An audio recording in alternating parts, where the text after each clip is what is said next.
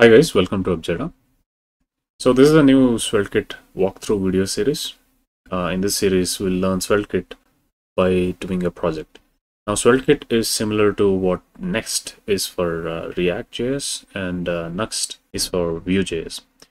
So basically what it does is it extends the Svelte framework by providing more features like routing, SSR, content security policy, TypeScript, deployment settings. So this is actually quite nice. It has something called adapters, using which you can deploy it to almost any platform like Vercel, Netlify, Cloudflare, etc. Now, I haven't seen this in other frameworks, but they could probably adopt it. I don't know. So that's quite nice. Now, Sveltekit has reached 1.0, so they released it like a week or two ago, so before Christmas. Now, most of the features that we are going to discuss is going to remain same, but it might change a little bit. And if you're new to Svelte or Sveltekit, I would recommend learning it here, which is learn.svelte.dev, where you have this built-in, I think it's done through web containers, where you can go through this and learn the concepts of not only Svelte, you can also do Sveltekit, also advanced Sveltekit. Some of these features are not there yet. I mean, they will be coming soon, but the basic ones are already there. So you can I think this would be the best place to learn.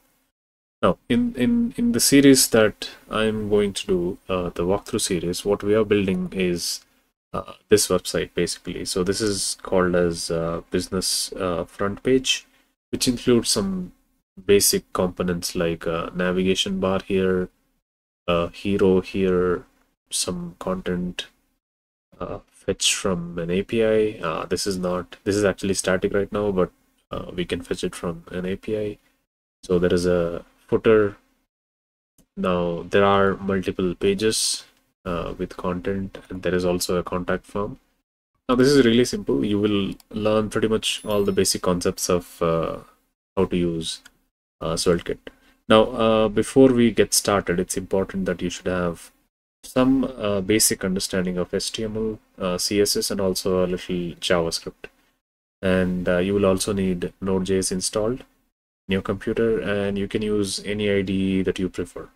Now, with that, we can get started. So I have opened localhost here, which is where the Sveltekit website will be served, which is kind of there is nothing right now.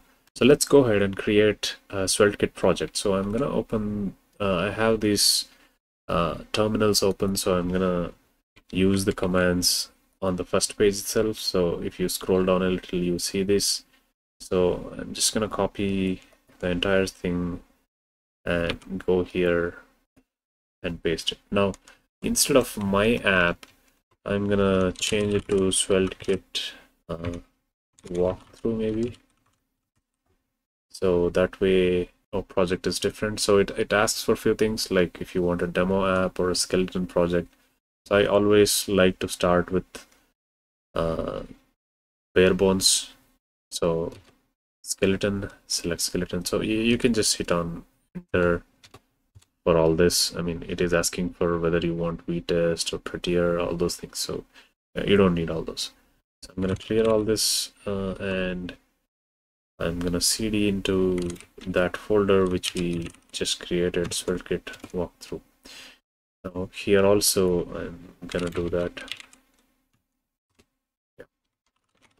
All right. Now I'm gonna do npm install. So shortcut is npm I. So it will install all the required dependencies.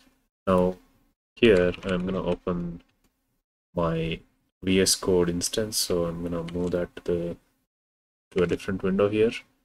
Now, what you see here is all the files that are there in this project, and there should be a node modules directory. Once this is completed, that will also appear here.